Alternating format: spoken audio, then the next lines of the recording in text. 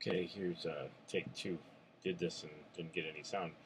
All right, so we have my riggers tool set here. Start with the modeling, and oops, need to go back in object mode. And you can show and hide the normals, and also change the size of the normals, and show and hide the border edges, and change the sizes of those. Also do a harden and soften, and then when you show the normals, reverse the normals, add it in place so that it's not only sending you information here, but right in the tool set itself, so you could basically get rid of the script editor. Um, the thing that I didn't do as much, and the only thing that I would continue to do is some more error checking. Make sure you have one or two items or something like that. And again, because I did this, you could easily put all of that information in here.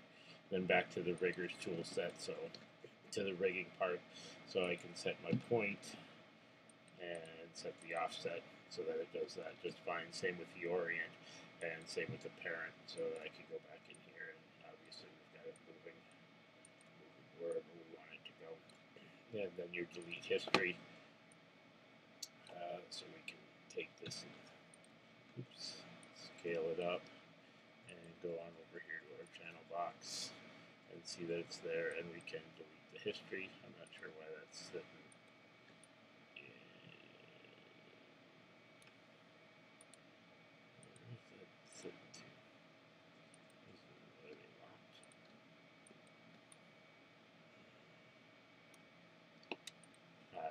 Okay, but you can change delete history, freeze transformations, and center pivot on there. It is giving some errors of when things can't be done. That's because these are locked, so you can't move it. But it does do that. I'm not sure why that's.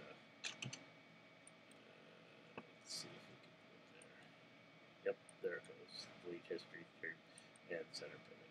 So that's all working. And finally, the control icons. First of all, I have an icon scale, so you can pick the size of your anything that you want here. So if we go back to a circle, we can make it the same size, smaller. And with the colors, the three buttons, I did them so that it takes it off and you can see it immediately. And that's the way those are.